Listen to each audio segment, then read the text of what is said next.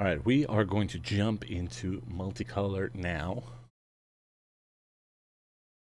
Let's turn my browser back on. We are going through all of the cards added to Magic in Innistrad Midnight Hunt. We've done all the monocolors. Now we're going to jump into multicolored. These cards are one or more colors. They're brand new. So let's take a look. The first multicolored card is Angel Fire Ignition. For 1, a red and a white. Sorcery. Puts 2 1/1 counters on target creature. It gains Vigilance, Trample, Lifelink, Indestructible, and Haste until end of turn. There's also a flashback where you can cast this card from your graveyard for 2, a red and a white. So you get to buff a creature, and it gets Vigilance, Trample, Lifelink, Indestructible, and Haste. It's pretty, gives you the whole slew of everything. Then the next card you get in the multicolored section is Arcane Infusion for a blue and a red. An instant. Look at the top 4 cards of your library. You may reveal an instant or sorcery card from among them and put it into your hand. Put the rest in the bottom of your library in a random order. And this you can also flashback for 3, a blue and a red. So pluck instants or sorceries from the top of your library. Pretty good card, especially if you're playing Is It, which is red and blue, sorry.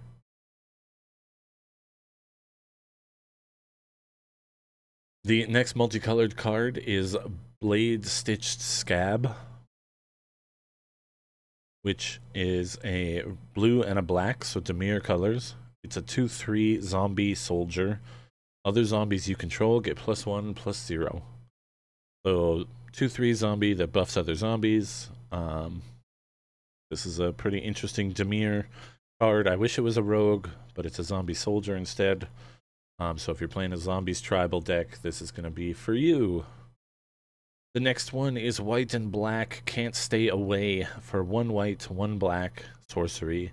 Return target creature card with mana value 3 or less from your graveyard to the battlefield, straight to the battlefield. It gains, if this creature would die, exile it instead. So it's basically acting as a flashback. And you can flashback Can't Stay Away for 3, a white and a black. The next is another Dimir blue-black card, Corpse Cobble. It's an instant. As an additional cost to cast this spell, sacrifice any number of creatures. Create an XX blue and black zombie creature token with Menace, where X is the total power of sacrificed creatures. This is why it allows you to sacrifice more than 1 creature, because the more creatures you sacrifice, the more powerful your black zombie creature token with Menace will become. This spell also has flashback, so you pay 3, a blue and a black, and you can cast it again from your graveyard. The next multicolored card here is Croaking Counterpart. This guy's fucking adorable and terrifying at the same time. For 1, a green and a blue, so Simic colors. It's a sorcery. Create a token that's a copy of target non-frog creature, except it's a 1/1 green frog. It has flashback, so you pay 3, a green and a blue to cast this again. The next multicolored card is Dawnheart Wardens. For 1, a green and a white, create a 3/3 human warlock creature with Vigilance. It also has Coven. At the beginning of combat on your turn, if you control 3 or more creatures with different powers, creatures you control get +1/+0 until end of turn. That's pretty good.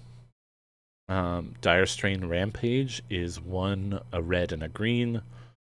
For sorcery, destroy target artifact, enchantment, or land. If a land was destroyed this way, its controller may search their library for up to 2 basic land cards, put them onto the battlefield tapped, then shuffle. Otherwise, its controller may search their library for a basic land card, put it onto the battlefield tapped, then shuffle. So this is that kind of instance that you should consider casting on yourself. Destroy one of your lands, and you can grab 2 lands from your library, so you double lands. Lose 1 to gain 2. Otherwise, if you destroy target enchantment or artifact, then that controller looks into their library for 1 land and puts that onto the battlefield tapped. And this has a flashback cost of 3, a red, and a green. The next multicolored card, I believe we went over last week, Diregraph Rebirth. For 3, a black and a green. So Golgari colors. The sorcery, this spell costs 1 less to cast for each creature that died this turn. So you want to cast this after combat. Return target creature card from your graveyard to the battlefield.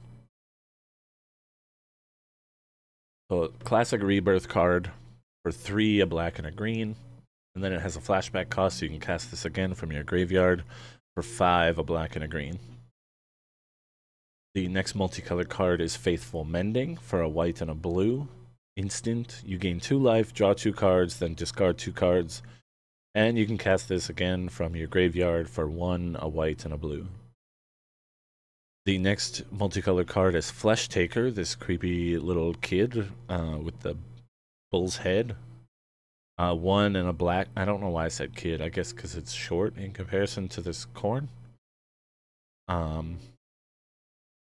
So a white and a black for a 2/2 human assassin. Whenever you sacrifice another creature, you gain 1 life and can scry 1 card. You can also pay 1 mana to sacrifice another creature. Flesh Taker gets +2/+2 until end of turn. And if you pay that 1 mana to sacrifice another creature, it triggers the 1 life, scry 1. Gain 1, scry 1 that Flesh Taker has. So this is a pretty good black-white card. It's cheap. It's got some interesting buffs. It can become a 4/4 if you sacrifice other creatures. It's pretty good. The next multicolor card is a legendary. Florian the Voldarin Scion. 1, a black and a red for a 3/3 vampire noble legendary creature. It has first strike. And at the beginning of your post-combat main phase, look at the top X cards of your library, where X is the total amount of life your opponent lost this turn. Exile 1 of those cards and put the rest on the bottom of your library in a random order. You may play the exiled card this turn.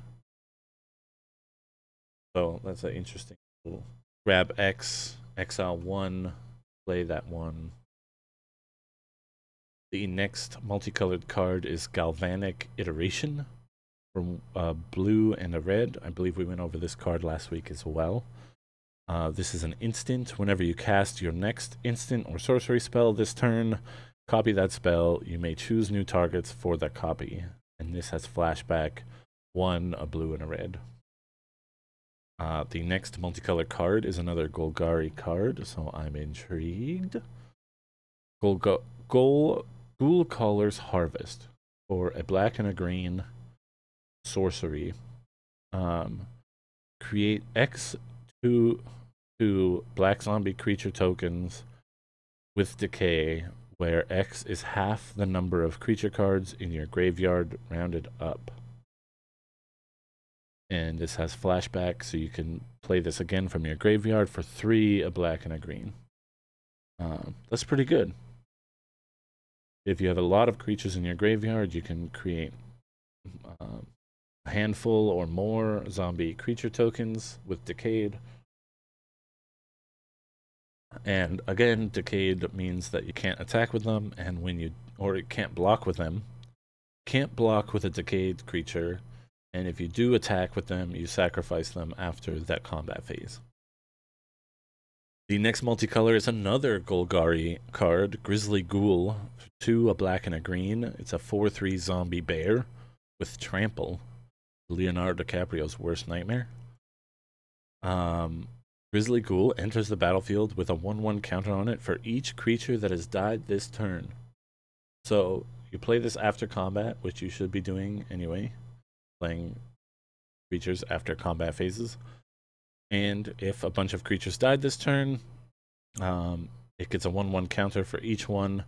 It does not say non-token creature, so if you create an army of black zombies with Decayed, attack with them all, they're all going to die this turn because they have Decay, which means Grizzly Ghoul is going to enter the battlefield with a bunch of 1/1 counters on it. One for each creature that has died this turn. A pretty good card. I think in combination with Ghoul Caller's Harvest, this is a pretty powerful combo here.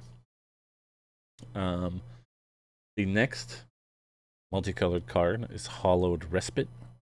The white and a blue for a sorcery. Exile target non-legendary creature, then return it to the battlefield under its owner's control.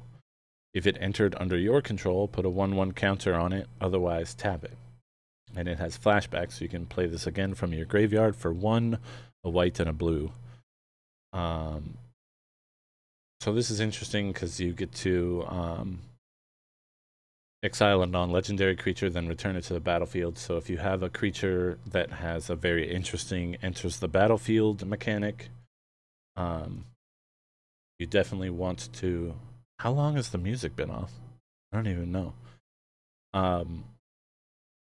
If you have a creature card that has an interesting enters the battlefield mechanic, you can play this to readmit it to the battlefield and get that triggered again.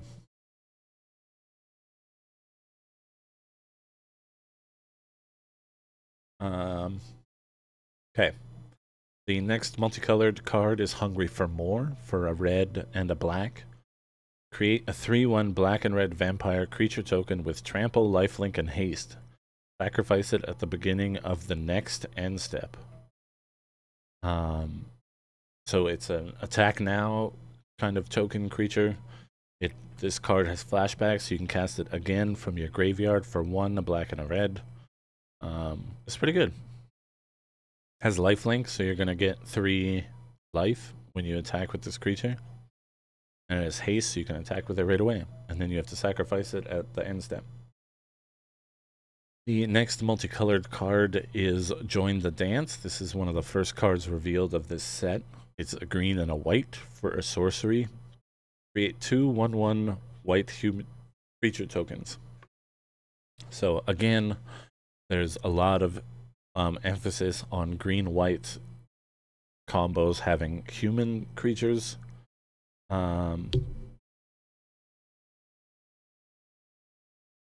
This also has flashbacks, so you pay 3, a green and a white, and you can cast this again from your graveyard. So in total, you can have 4 extra 1/1 white human creature tokens. And if you go back to our bit going through all the white cards and all the green cards, you will see that there's a lot of emphasis on human creatures in this set for green and white. And stuff like this is the reason. And then we look at the green and white legendary creature. Catilda Dawnheart Prime is a legendary creature, 1/1 human warlock. It has protection from werewolves, and human creatures you control have tap to add 1 mana of this creature's colors. So every time any human you have on the battlefield has tap to add 1 mana of its color. And you can pay 4, a green and a white to tap Catilda and put a 1/1 counter on each creature you control. So again, we're leaning into the humans for white-green. It's very interesting. This also has protection from werewolves, so if you're facing a werewolf deck, this is going to be fine.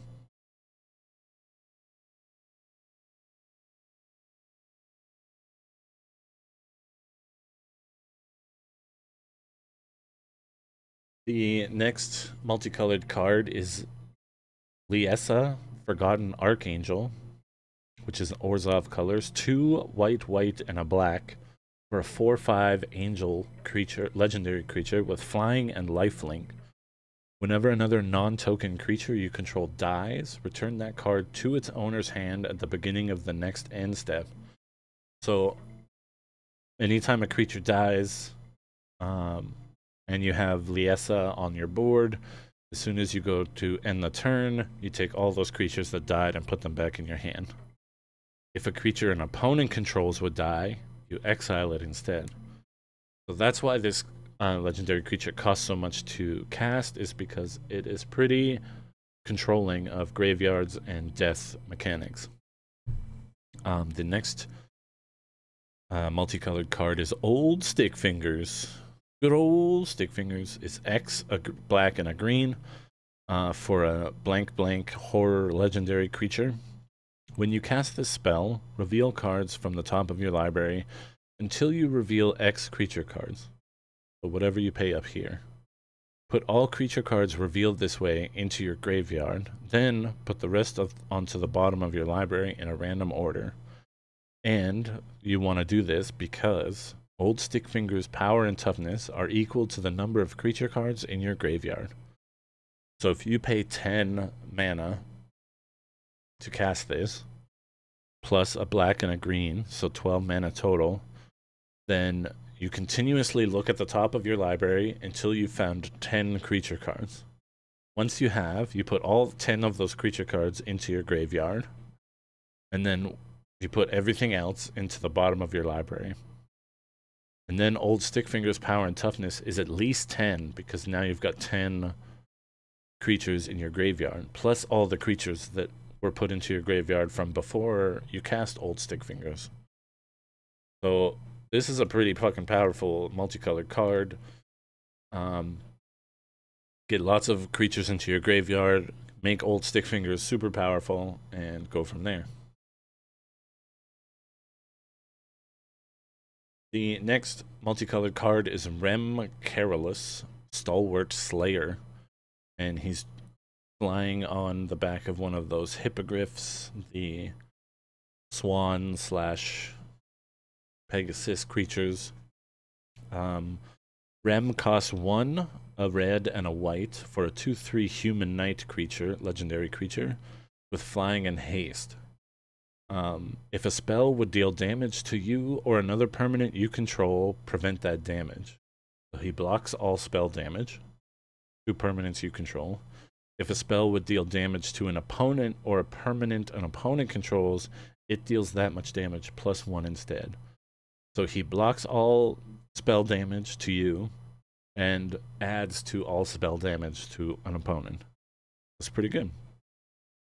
That's why he's cheap and fairly weak, because his presence is the benefit that you want from playing Rem Carolus. The next multicolor card is Rite of Harmony. It's a green and white instant. Whenever a creature or enchantment enters the battlefield under your control, this turn, draw a card. And you can play this again from your graveyard for 2, a green and a white.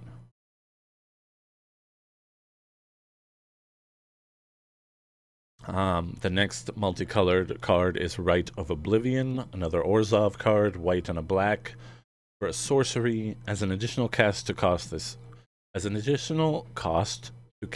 spell, sacrifice a non-land permanent. Exile target non-land permanent. So you sacrifice one of your non-land permanents to exile one of your opponent's non-land permanents. And you can play this again from your graveyard for 2, a white and a black. The next multicolor card is Rootcoil Creeper. A green, it costs 1 green, 1 blue, for a 2/2 plant horror. You can tap it to add mana of any color. You can tap it to add 2 mana of any one color and spend this mana to cast spells from your graveyard. Or you can pay a green and a blue and tap it to exile Rootcoil Creeper and return target card with flashback you own from exile to your hand. So this is very interesting because there's not a lot of cards that bring back exiled cards. And in Simic colors, it's very interesting to bring other things back because there's lots of creatures and lots of buffing. The next multicolor card we've got here is Sacred Fire. It's red and white for an instant. Sacred Fire deals 2 damage to any target and you gain 2 life. And you can play this again from your graveyard for 4, a red and a green and a white. That's pretty simple. Here is the red, or God. Here is the green and white commander. And all of the stuff I've been talking about, rehumans and having a bunch of humans in your red. All of the things I've been talking about in regards to having humans in your green and white deck, all comes to a head when it comes to Sigarda, Champion of the Light. So she costs 1, a green, and 2 white. She's a 4/4 angel legendary creature with flying and trample. And when she's on the battlefield, all humans you control get +1/+1. So there you go. That's the human buff across the board for all your humans. We've mentioned it a bunch of times that a lot of white and green cards and multicolor green and white cards are either human creatures or create human tokens. There's lots of humans going on in green and white in this set, and Sigarda is going to take advantage of that by buffing them all. She also has a Coven ability. So whenever Sigarda attacks, if you control 3 or more creatures with different powers, so you have a Coven, you may reveal a human creature, or look at the top 5 cards of your library, and you may reveal a human creature card from among them and put it into your hand. Put the rest on the bottom of your library. So not only is she buffing humans, but every time she attacks, you get to look at the top cards of your library, top 5 cards, and you get to put a human creature from amongst them into your hand and put more humans on the battlefield. And those humans get buffed up, and then all of a sudden it's just a human overload. Yeah,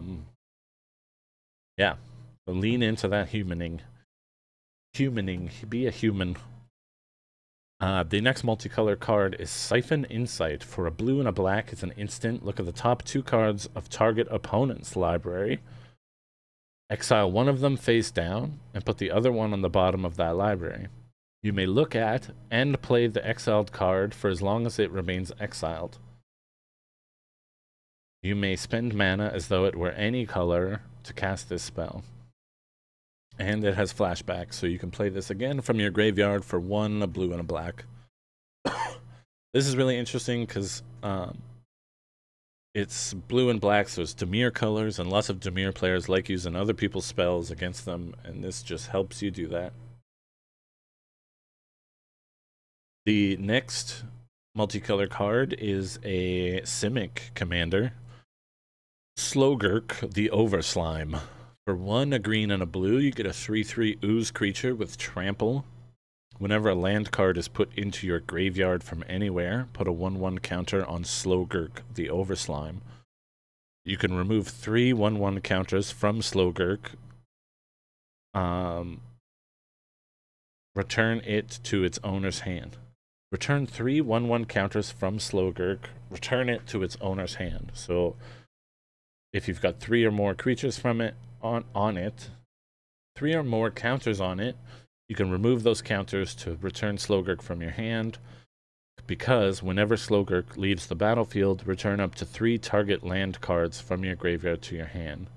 The Slogurk is very good at ramping if your opponent especially is doing land destruction. Yeah. Very interesting. Simic tends to lean into ramp and land spells, so it's pretty standard stuff here.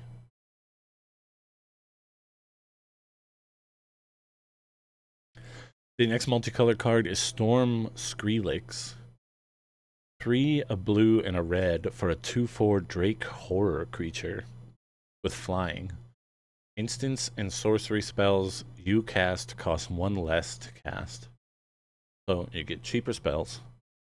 Whenever you cast an instant or sorcery spell, Storm Skrillex gets +2/+0 until end of turn, so it becomes a 4/4 every time you use a spell. And if you're playing Izzet, which is blue-red, you're going to be casting a lot of spells, instants and sorceries. The next multicolored card is Sunrise Cavalier. Sunrise Cavalier is 1, a red and a white for a 3/3 human knight with trample and haste. If it's neither day nor night, it becomes day as Sunfire Cavalier enters the battlefield. Whenever day becomes night or night becomes day, put a 1/1 counter on target creature you control. How's the rundown go? We're like 4 hours into it. We've gone through all of this monocolored so far. We are currently doing the multicolor. We still have...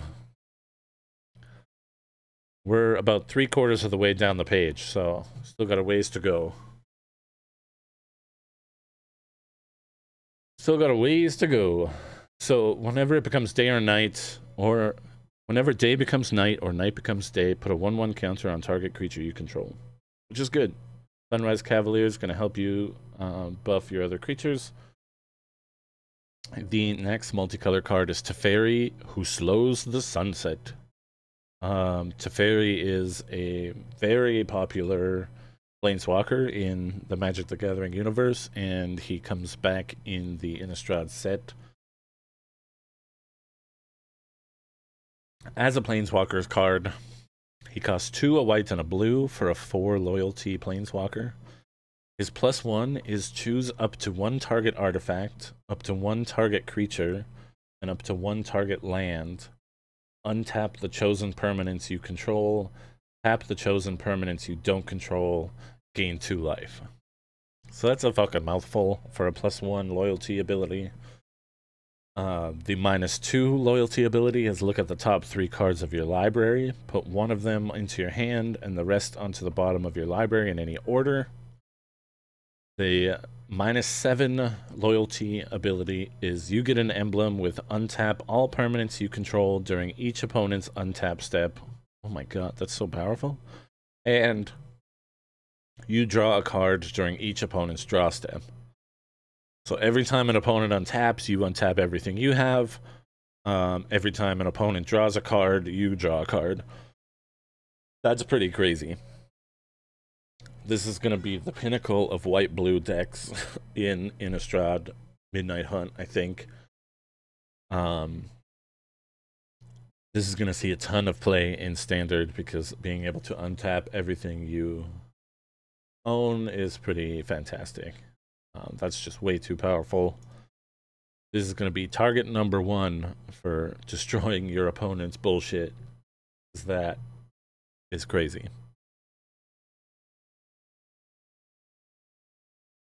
Day-night cycle, and a thing for the new expansion. Oh, the day-night cycle. So the day-night cycle is like for flip cards. Because there's a bunch of werewolves and it's like a horror theme.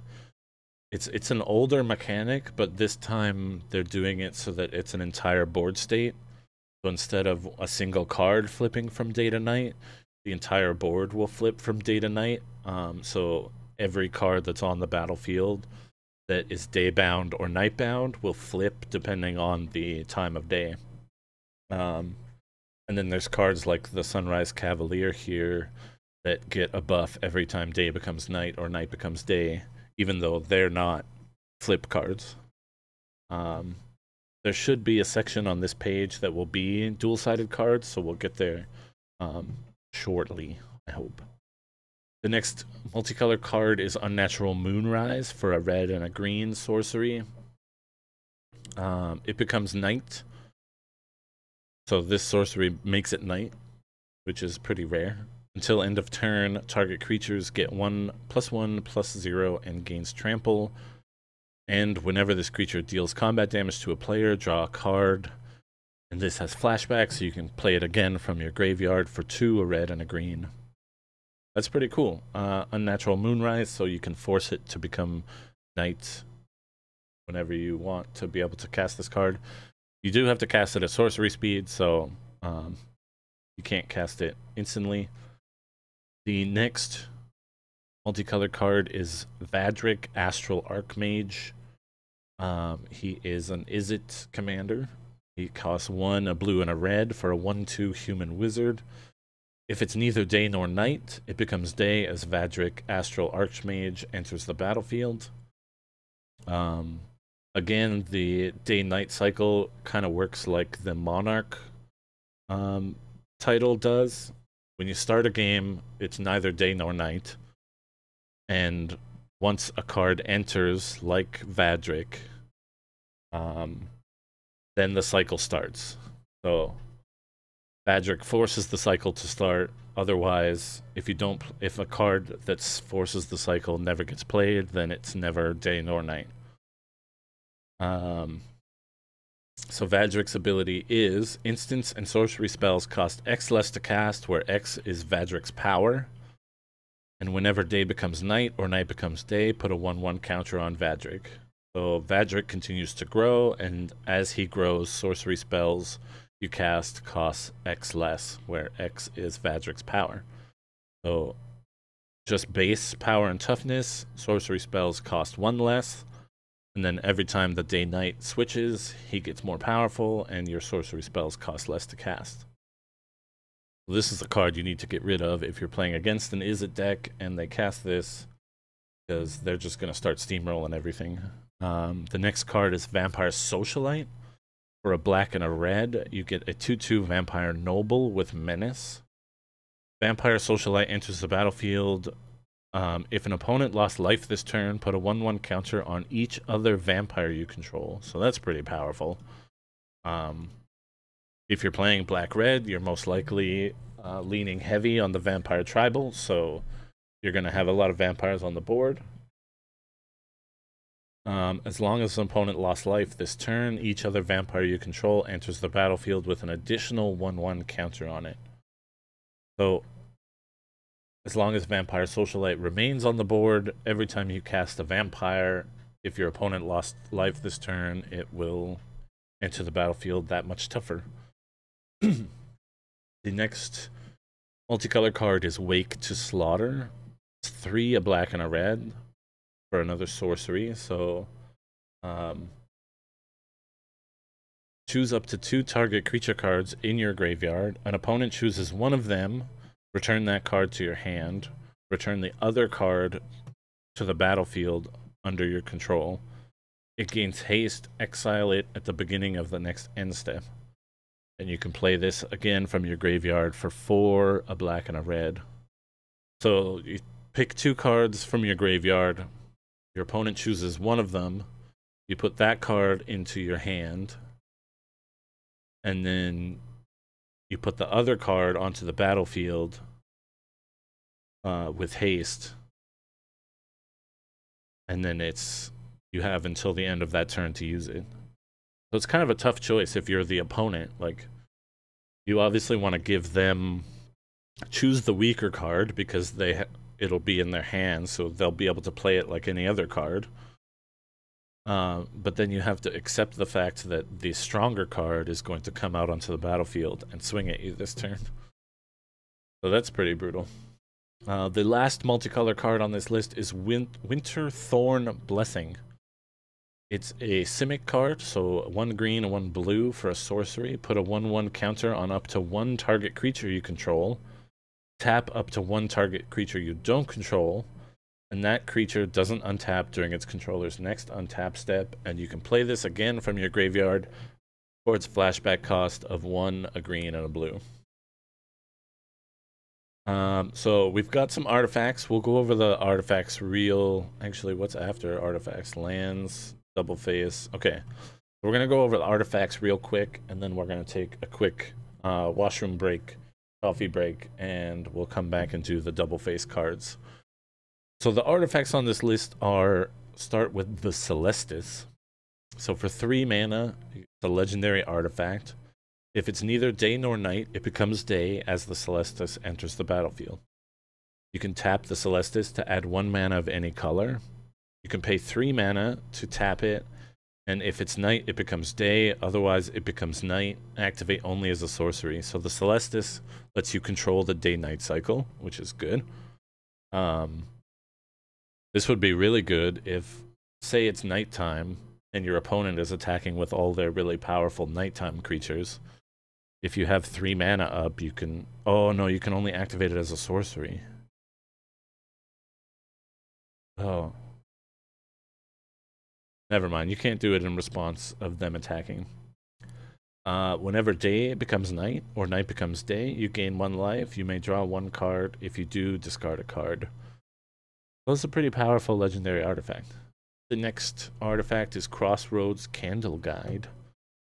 4 mana, you get a 3/4 Scarecrow creature. Whenever Crossroads Candle Guard enters the battlefield, exile up to 1 target card from a graveyard. So from any graveyard. My graveyard, your graveyard. And you can pay 2 to add 1 mana of any color. I mean, I guess you would want to do that if you were splashing a color and didn't want to have any lands. Or you can't find the right land in your deck, and you need a very specific color. You pay 2 to add 1 of whatever color. The next artifact is a Jack-o'-lantern, which, you know, they had to do. It's 1 mana for an artifact. You pay 1 and tap, sacrifice Jack-o'-lantern, exile up to 1 target card from a graveyard, and draw a card. Again, you want to exile cards from graveyards because there's a lot of stuff in Innistrad that lets you cast something again from a graveyard or pull things from graveyards, so exiling is very powerful in Innistrad. You can pay 1 to exile Jack-o'-lantern from your graveyard to add 1 mana of any color. The next artifact is Moonsilver Key for 2 mana. An artifact. You pay 1 and tap it to sacrifice Moonsilver Key. Search your library for an artifact card with a mana ability or a basic land card. Reveal it and put it into your hand, then shuffle. So you pay 2 and then 1 to sacrifice it. So you pay 3 total mana to find an artifact with a mana ability or to find a land card. So it's obviously not going to be worth it to find a land card because that's 3 mana for a land. There's cheaper ways to get mana. It is worth it, however, to find an artifact card with a mana ability. The next artifact is Pithing Needle, which is a standard in Magic. They're finally reprinting Pithing Needle, which everybody has been asking for quite a while. Pithing Needle is 1 mana, and it's an artifact. As Pithing Needle enters the battlefield, choose a card name. Activated abilities of sources with the chosen name can't be activated unless they're mana abilities. So anything that is a activated ability on a card can't be used as long as you name that card. The next artifact is a Silver Bolt for 1 mana. You pay 3 and tap it to sacrifice Silver Bolt. It deals 3 damage to a target creature. If a werewolf is dealt damage this way, destroy it. So it's instant kill on werewolves because it's a Silver Bolt. The next artifact is a Stuffed Bear. For 2 mana, it's an artifact. You pay 2, Stuffed Bear becomes a 4/4 green bear artifact creature until end of turn. So you animate the Stuffed Bear to become a real bear, and then you get a 4/4 green bear creature. And that is it for the artifacts. We're going to take a quick washroom break. Here's some lands. We've gone over all the lands already. We went over them last week, but there's some awesome dual lands. There's the absolutely stunning black and white lands. And then we're going to come back and we're going to go over the dual-faced cards. We'll go over the flip cards as soon as we come back from a washroom break. Be right back.